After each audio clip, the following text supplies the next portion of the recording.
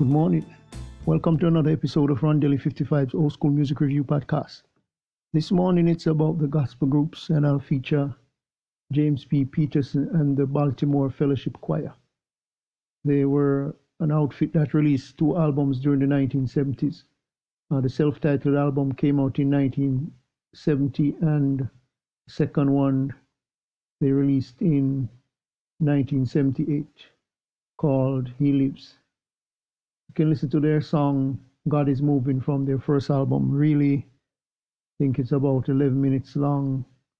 About some preaching from Mr. James P. Peterson. Really nice one placed together. They originated in Maryland, Baltimore, Maryland, and they released some nice music infused with organ, piano, and very percussion heavy music.